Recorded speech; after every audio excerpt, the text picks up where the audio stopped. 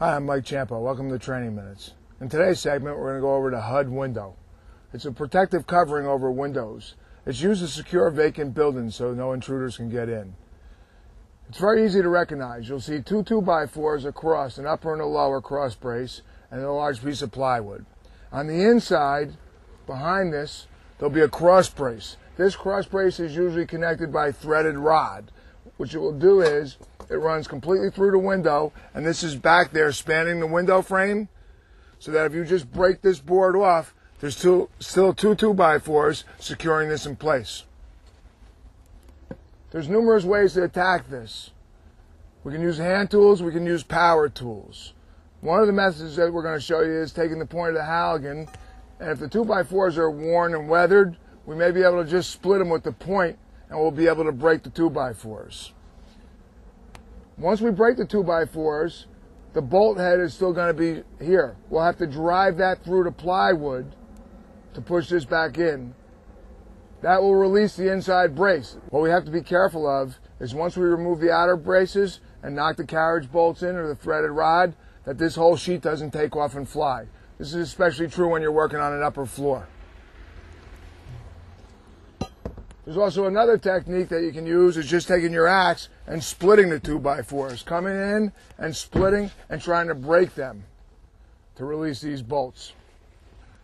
I'm going to line it up and go a little bit slower.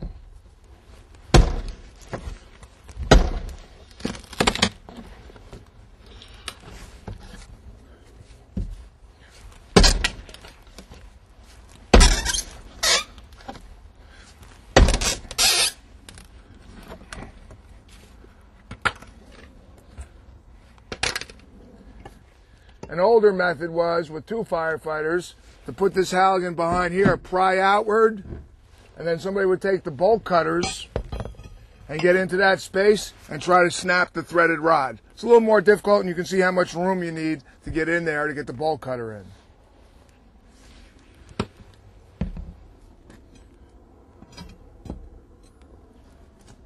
A simpler method is to use your iron saw. In today's world, everybody's using abrasive blades, or they're using carbide or diamond tip blades. In this video, we're going to use an abrasive disc. And what we're going to do is, we're going to come in on a diagonal angle, and we're going to cut the 2x4 and the bolt head. Most firemen don't think that a composite blade will cut wood. It actually burns right through it. So we'll go into both positions and we'll cut. One other safety point to mention here is, if you have another available fireman or you're operating on the upper floors, one firefighter would cut top and bottom, and this firefighter here would take the point of the Halligan and he'd drive it in, securing the piece of plywood. Now when he cut the other ones, in case the 2x4 braces on the inside would fall, he'd still have the sheet of the plywood. It wouldn't go flying and injure another fireman on the fire ground. Now we're going to demonstrate using the iron saw. Remember, we're going to start the saw, and when we cut this, we're going to start slow. We're going to try to burn the starter groove in here. If we go full RPM, she might run on us. Anytime we use the abrasive blade with metal or wood, we're going to try to start slow and get that starter initial kerf to go, and then we'll go full RPM with the saw.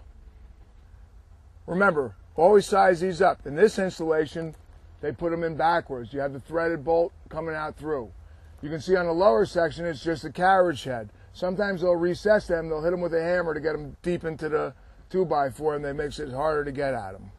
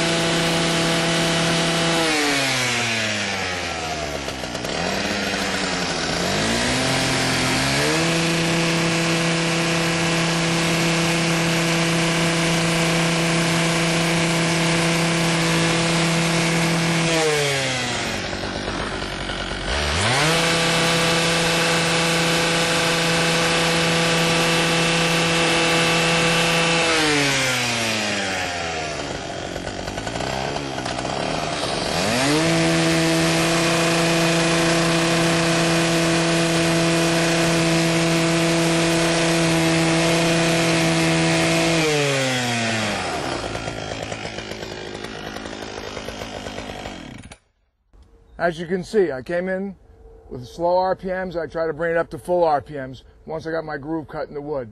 The abrasive blade cut right through the wood. It actually burns through it. We're going on an angle, and all of a sudden you can see the head of the bolt pop right out. If you notice, up top, when we cut them, the 2x4 is already starting to fall off. Right, we just have to be careful when we're operating. That's why I started on one side, cut up, cut low. I let that side go. I came to the side, I cut the other two. I'm out of the direct window path, and I have the safety of the building to protect me. Next, our objective is we're going to either pull this off and drive the rod back into the building to release the top, and the same for the bottom. Sometimes they'll pull right off, exposing the threaded rod. Now the window is still held up by the cross brace. What we can do is just get a tool and bang these back in.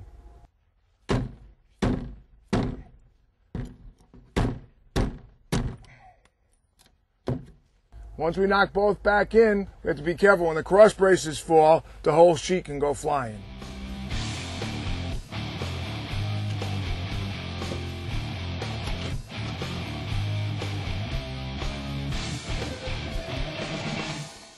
I'm Ciampo. Thanks for watching this segment of Training Minutes.